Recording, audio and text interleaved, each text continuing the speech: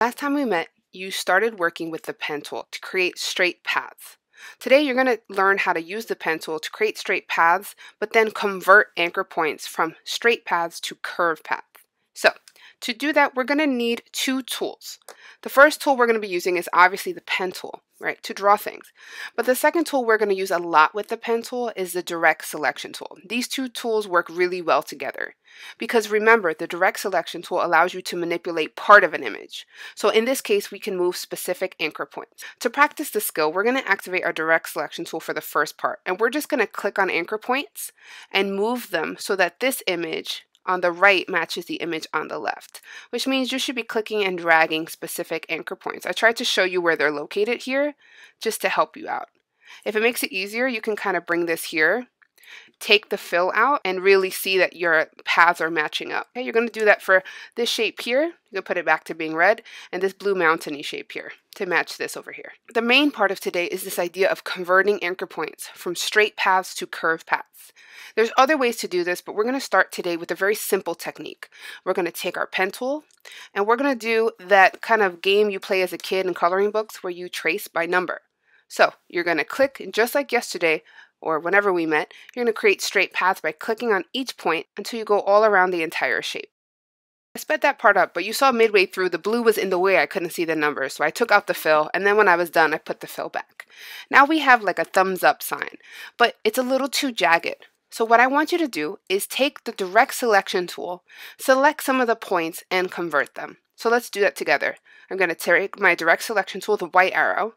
I'm going to select some points. Now, I can make a marquee to select multiple points, or I can click on one point, hold shift, and click on another point.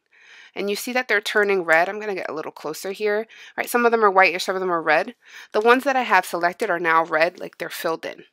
Now, your convert anchor point settings are here on the right side of your screen where your properties panels are. There's convert a point to a corner or convert an anchor point to smooth. We want to convert to smooth. So let's click on this button.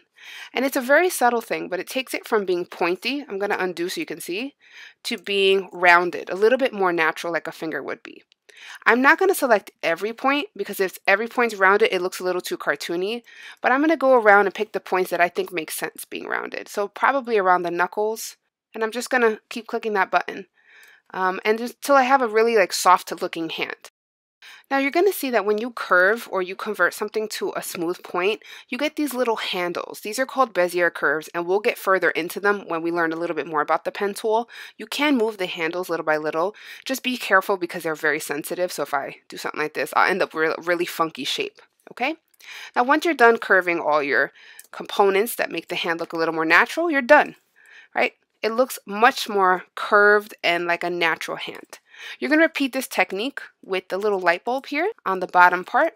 Right? You're going to trace the numbers. These have two separate shapes. So you're going to go 1 through 13, and then you're going to start again in this little gray section on the bottom, and then curve the light bulb so it makes more sense.